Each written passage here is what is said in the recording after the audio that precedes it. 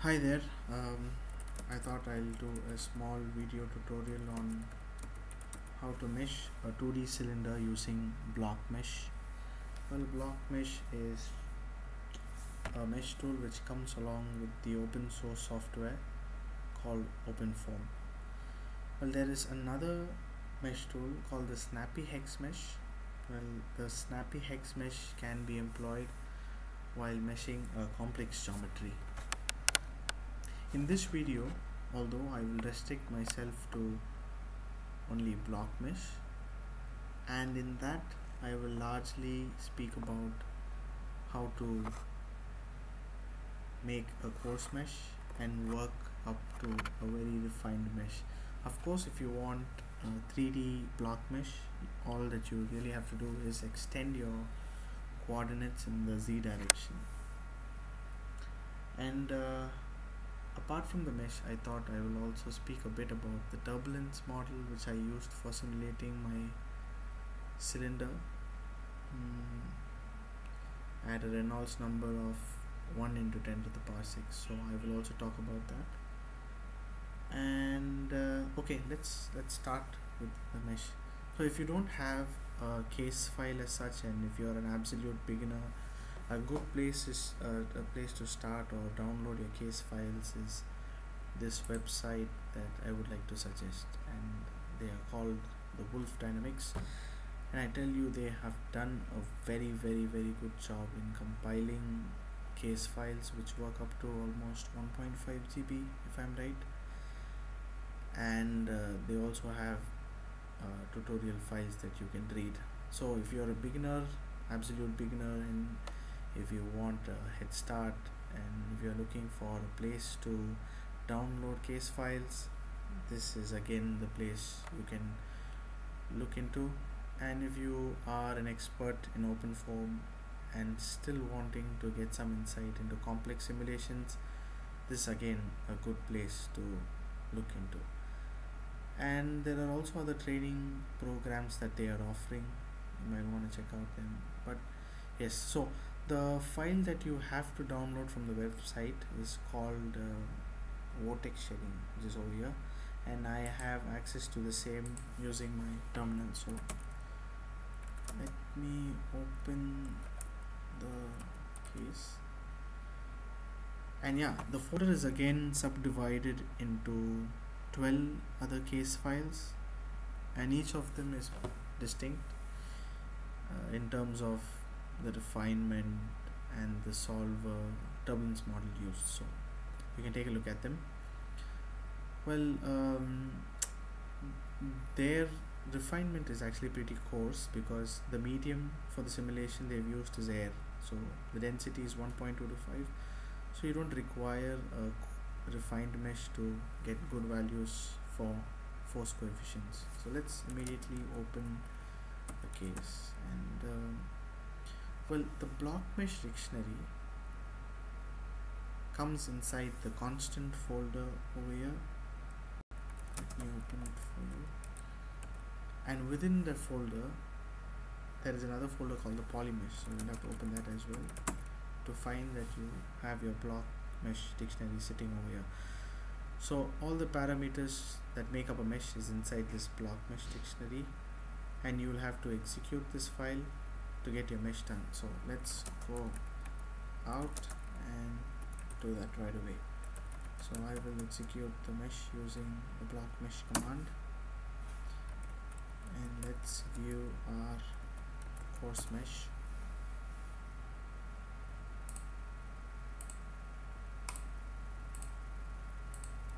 So here we go.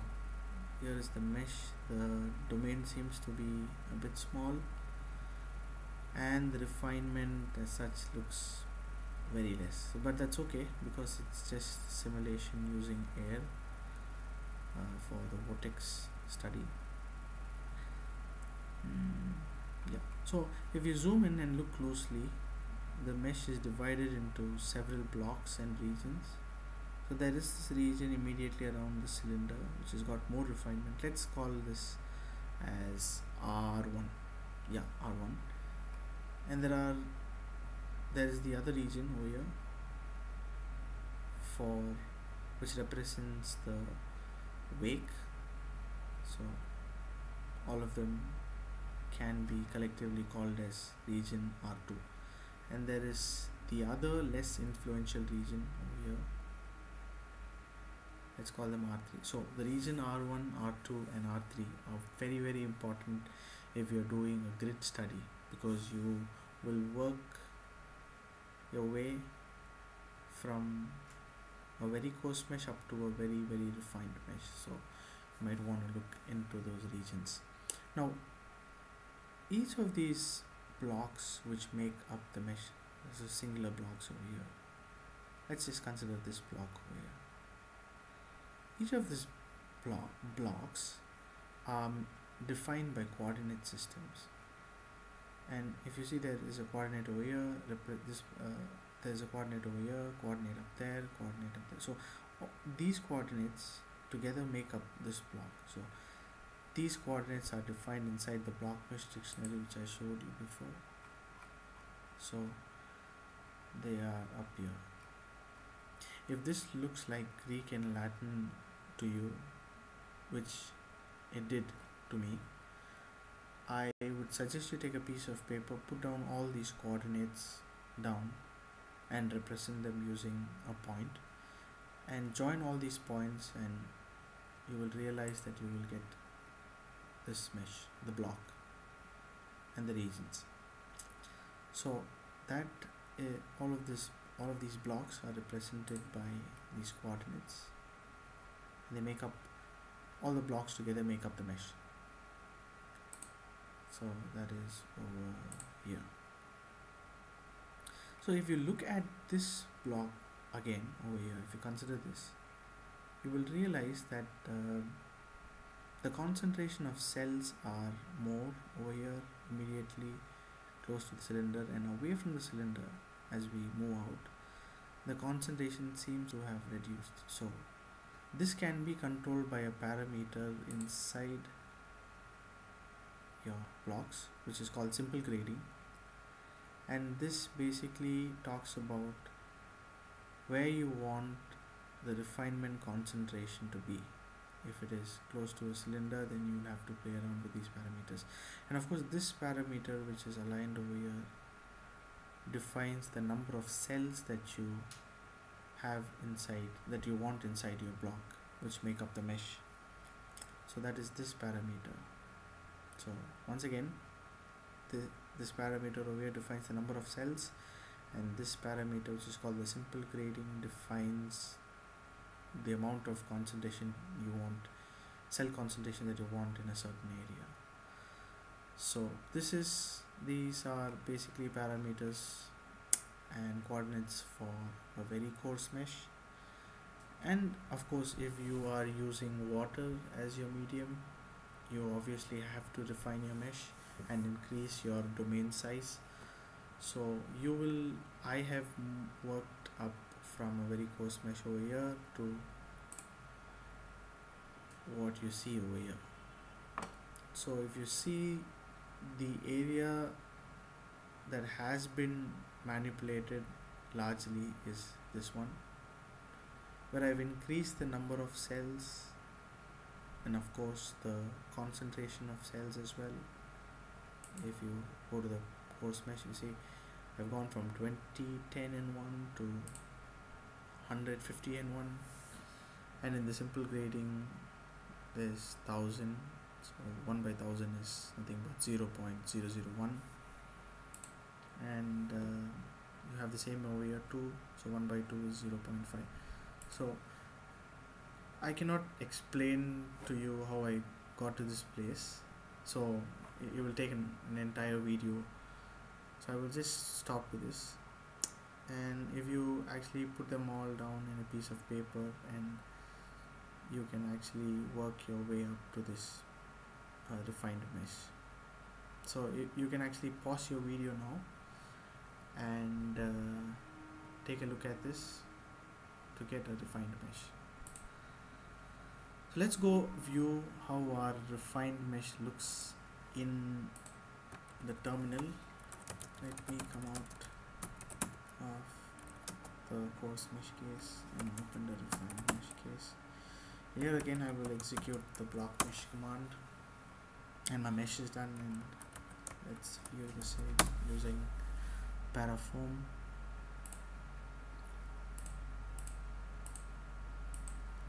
Kaboom! Here we go. This is how a refined mesh looks like. These are actually aren't thick lines as it appears to be. If you zoom in, you will realize that these are actually cells very closely packed to each other. So as you zoom out, they tend to appear like they are thick lines. So let's quickly check the region immediately around the cylinder, which we named R1. Yeah, here we go. This is the region that I was talking about. So immediately close to the cylinder there is more refinement, and away from the cylinder the refinement decreases, and this can be controlled by simple grading. And in this region, if you want to increase or decrease your cells, it is again defined by this parameter over here. So try to break your head with this and you will come up with a good mesh. So that's pretty much about how we go from a coarse mesh to a refined mesh. So okay, let's quickly check the rating for the mesh that we created by using the command checkMesh, and see if there's any non-orthogonality in it. So for the refined mesh that I showed you, if you see, the non-orthogonality is good, and also the skewedness is also at a good place. So this mesh is really good, and the y plus value of the mesh that you just saw is close to 60.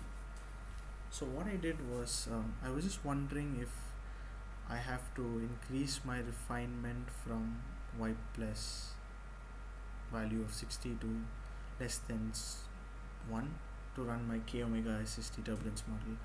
And then I came up with an idea, and it just worked out for me.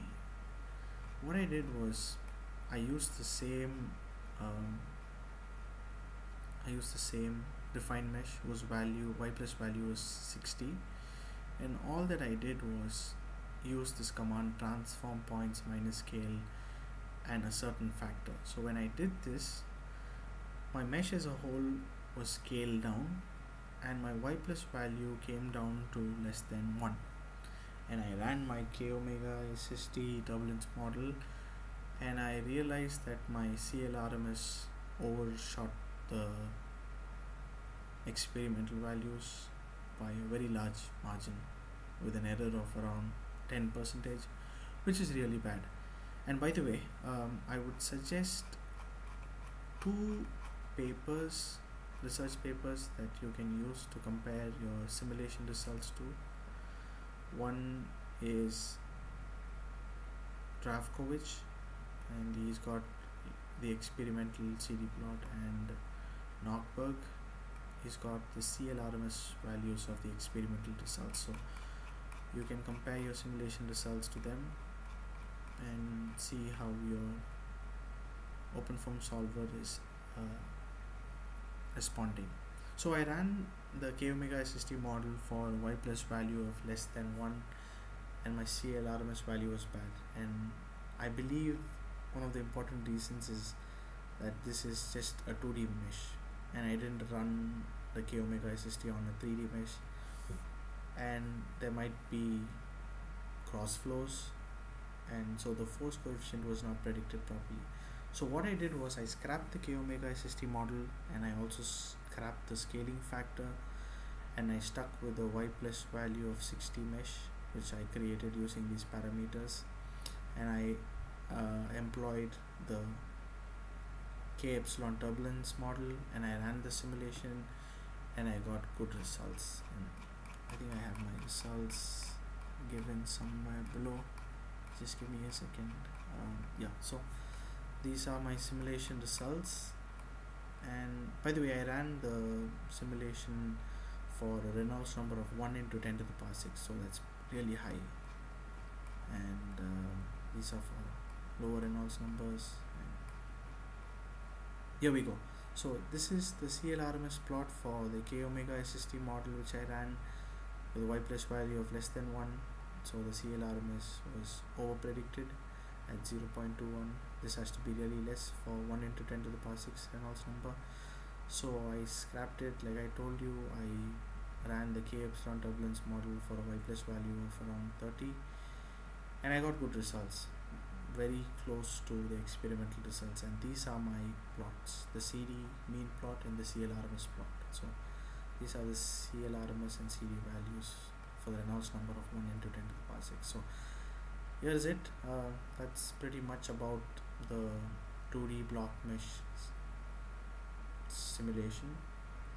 And if you want a 3D mesh, just extend your coordinates in the z direction. And of course I will also speak about snappy hex mesh in the consecutive videos. But that is it for the video that I plan to do for now. I'll catch you guys later. Bye.